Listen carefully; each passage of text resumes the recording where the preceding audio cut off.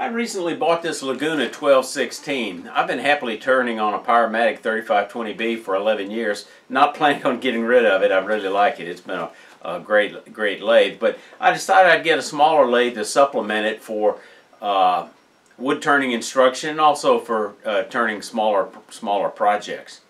Buying a lathe for a beginning wood turner is a major decision, and there's a lot of factors that go into it. I want to share with you my recent experiences, both pros and cons, in purchasing this and using this Laguna. There's several good choices out there in the 12-inch MIDI arena, as I showed in an earlier video. But I want to show you the factors. I want to review this Laguna 1216 features with you and the factors that won me over. Hi y'all, I'm Mike Peace and I'm passionate about wood turning, and I'm here to share with you tips, tricks, and techniques to help you become a better wood turner. If this is what you're interested in, consider subscribing and hitting the notification bell button so you won't miss future videos.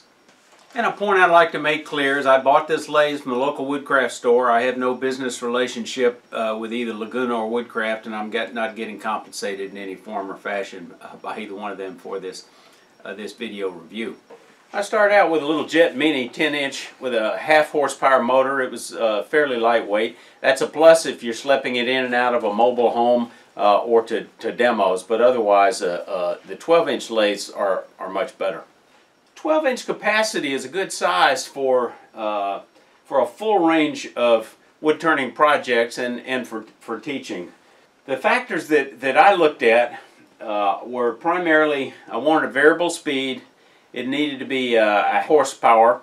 It needed to be affordable. There are a lot of good lathes out there that cost more money. Sam Angelo's real happy with his 12-inch one-way, but I felt like that was outside of my budget. There are larger lathes out there, 14-inch in the MIDI range, that they cost more, but frankly I didn't need that capacity, and I wanted a smaller footprint. Examples of lathes that fall in that category are certainly the Robust Scout, which is a very nice lathe, but again, it's got a bigger footprint. The Record Carnet Herald, which my club won, I did a video on that. Also a very nice lathe in that 14-inch capacity, but again, a little larger footprint, larger capacity than I needed. I wanted a high-quality fit and finish. I didn't want any of these cheap Chinese or Taiwanese knockoff types of lathes. I'm not knocking Harbor Freight. If that's what it takes to get you started, go for it. But for what my purpose was, I want something nicer, and this thing has a very nice fit and finish. One thing in common on almost all 12-inch MIDI lathes, they all have the 1-inch by 8 spindle. They all have a Morse taper. Number 2 Morse taper on the tailstock and the headstock. They just about all have a 1-inch motor. They have similar capacity, although they vary. Some are larger than others, and frankly I chose one with the smallest range between centers, with 15.5 inches is what this will handle. Besides the overall appearance, I think one of the things that caught my attention most was this 1-inch tool post. If you compare the tool posts, a 1-inch versus a 5/8 typical of the Midis, you can see there's substantial difference. Also, the tool rests that generally come with most MIDI lathes tend to be quite a bit flimsier, such as this one. It also doesn't have this clamping mechanism. It uses a locking mechanism that basically drives this pin in here, and it just doesn't hold it nearly as securely as this clamp. The other feature that really caught my attention, which I just love, the large digital readout, the very beefy variable speed controls.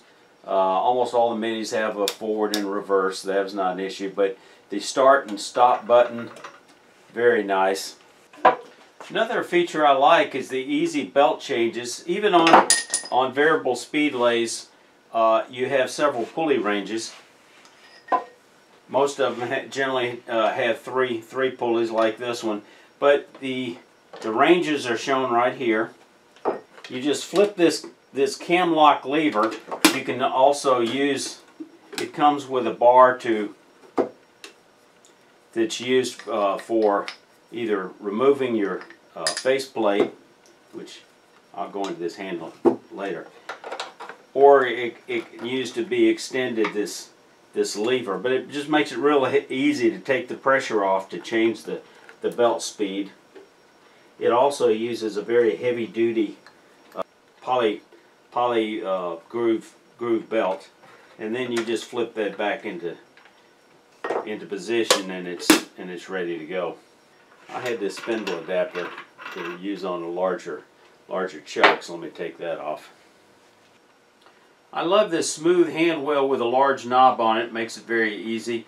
I like this little holder here for the oh, it's got, by the way, it does have a self-ejecting tailstock. It's got this nice holder to put these drive center and live center in. One of the things I don't like about it, but it's kind of a nit, it doesn't have any etchings here that shows you the depth that you might be drilling if you do use this for drilling, but it locks down very securely. This slides very smoothly. I did have an initial issue I called customer service about. I would slide it to this point, and then it got very, very stiff, and I had to use both hands to push it in. And they got back to me very quickly. They offered to send me a new tailstock, but they said they checked another model and it had a similar issue. But it turns out there is no play in this thing. It's machined so tightly that there were a few thousandths of an inch difference here in the middle where it got a little tighter, and all I had to do was take some 600 grit on a piece of paper and just a couple of minutes of polishing on the inside. Now it just slides exactly the way I would expect it to. In terms of one of the tests when you buy a lathe, you like to see the tailstock, spindle, and the drive center match up, and this one matches perfectly. So I like that.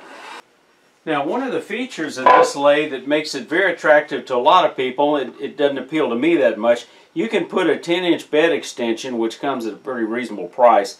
It's $150, and that also adds a knuckle spacer that allows to move the banjo and tool rest into position to turn a much larger bowl up to 16 inches. Let me show you what that amounts to. With those options, you could turn outboard on this side by putting your chuck or faceplate on instead of this hand wheel, and you could turn large platters such as this 14-inch platter. You could turn a bowl up to the size of this, which is 15 inches, which is larger than I turn. I've only turned a few of these and have no interest in turning large ones, but it may be a feature that's very nice for folks that might occasionally want to turn something a little bit larger. I wanted a very small footprint, so this lathe has one of the smallest footprints out there for a mini lathe, a little bit over 29 inches. Now, on the flip side of that does reduce your capacity between centers. In this case, they state it's 15.5. Looks to me like it'd be closer to 14 inches. Personally, I don't see that as a problem for how I'm going to be using it, but you can also extend it by 10 inches by adding an extension bed rest to the tailstock side of the lathe. It's the same tailstock, same bed extension you would use on the left side of the lathe for outboard turning, and it's at a very reasonable price of $150, which includes the extension for the tool post to allow you to turn off board. A couple of other cons, or it might be cons to other folks. The threaded hole in the base, if you wanted to mount this on another base permanently, you'd have to come up from the bottom and match those holes exactly. Frankly, I just don't see that as a big deal. The 1.5-inch cups they have here are fairly large and robust, and give it a very good surface on a flat bench top, so I haven't had any problem with just using these rubber cups. Another kind of, I'd say, a nit is a knockout bar, which I discussed in another video. It's got the tiny little 1-inch knob on it, but I showed how you could replace that in another video with a larger knob. no big deal. The other item I showed in another video, how you could remove the hand wheel and replace it with one you make of your own, which makes it a lot more functional. I love the beefy. Another plus is this cone design, which makes it a little easier to get in behind a backside of a bowl if that's the way you turn. Reading from the manual, it says, "By no means is this an introductory lathe. This is a small profile lathe made for professionals who favor the smaller projects." And I find that to be a pretty good description and fits me well. I love the beefy control levers to tighten the banjo and the tailstock. They both got rubber on them. They're very good size. They lock very well with a cam lock type of action. It's got a very effective spindle lock. You have to hold it in there for it to work. If you take your finger off, it comes off. One of the points I'd want to drive home is getting a 12-inch, quality 12-inch MIDI lathe doesn't necessarily mean you're compromising, except on capacity. And that may not be a compromise. 90% of the things I turn could be turned easily on this lathe. And after turning with 2 weeks, and I've turned knobs and a couple of boxes and a bowl, the experience with it is every bit as good as the experience I get with turning on my Powermatic.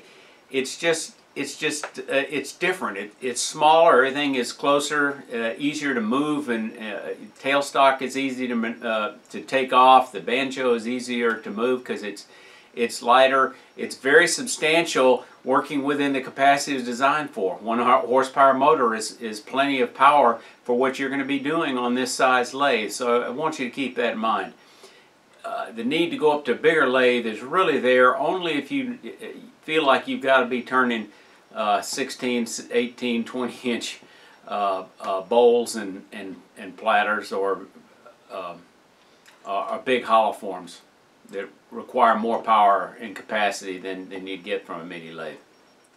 Any of y'all have this lathe or one of the other lathes I might have mentioned? Feel free to tell us about your favorite feature, or at least like feature in the comments below. I mentioned I did a couple of videos on these mods for the hand wheel and the knob. You can click on those to get access to those. Y'all stay safe. Come on back here.